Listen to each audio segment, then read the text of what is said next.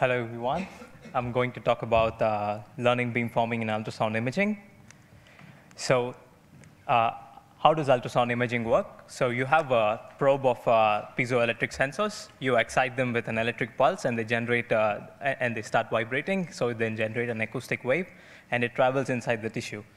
So and once it travels inside, then you hear the echo back, and then you reconstruct your image back. And what we call as beamforming is basically focusing this wave by using superposition of all the waves generated from each of the sensors at certain point. For example, if you look in this video, the red region is where the wave is focused. So if you see the signal that you receive in the bottom, it spikes only when there's an object that hits it. So in ultrasound imaging, we always have this transmit and receive switch. So essentially, you transmit one wave into one direction, and then receive the response you get from it, and then you raster scan it throughout the sector. So each one of these lines is limited by the speed of sound, because it can't travel faster than sound. And moreover, as the number of transmit events increase, obviously the frame rate decreases linearly, and the image quality increases. But if you want to do high frame rate imaging, that is, if you want to do less TX events, because we can't surpass the speed of sound, so then the frame rate increases, but as a result, our image quality decreases. For example, there are two standard ways of doing such fast high frame rate ultrasound imaging. One is called multi-line acquisition, where instead of focusing on a very small, very narrow band of your sector, you focus on a rather wide part of your sector. And as a result, the image you get there it looks blocky. It doesn't look good. And another way of doing it is by focusing multiple focus beams onto different regions in the sector. So what happens then is these beams interact with each other, and as a result, we lose the contrast, as we see on the right side image. And and fast ultrasound is important because it is essential for imaging moving parts of the body which move faster than the frame rate of the ultrasound.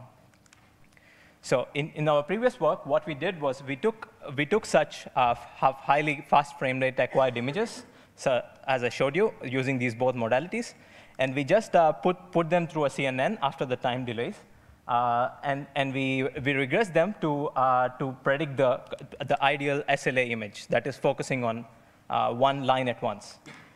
And we showed that it performs really well. And in this work, we just trained just a unit-like architecture, with the last apodization layer, and it works. So we get an ultrasound image.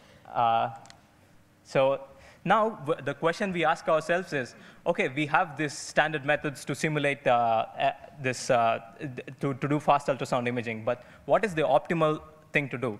Like, we don't know. The MLA and MLT that I showed you are just an arbitrary choice. In this work, what we try to do is, what is the optimal beam pattern to use to reconstruct the SLA image, and at the same time with better quality. So we can, if we acquire ultrasound in the first harmonic mode, the forward model is fairly linear. It's a linear combination of the transmit beams that you acquire from a slow ultrasound scan. And then we have this, then we receive the signal, and then we do dynamic focusing on it, which is implemented as a spatial transformer layer. And then we do the same thing as we did before. And the results are, it performs significantly better. 3 minutes are expired. Yeah. Yeah. So more results in the paper and the poster. So in a nutshell, what I'm trying to say is, if you have an active imaging pipeline, you should optimize both TX and RX together, to both the acquisition and the reconstruction together. And this is the first time we optimized any Harvard parameter in an ultrasound machine jointly with the network. And it opens many exciting directions. And this is just, we didn't implement it on a practical machine, but that is to be done. And we also showed it in other modalities that co-designing both acquisition and reconstruction improves to significantly better results. Thanks.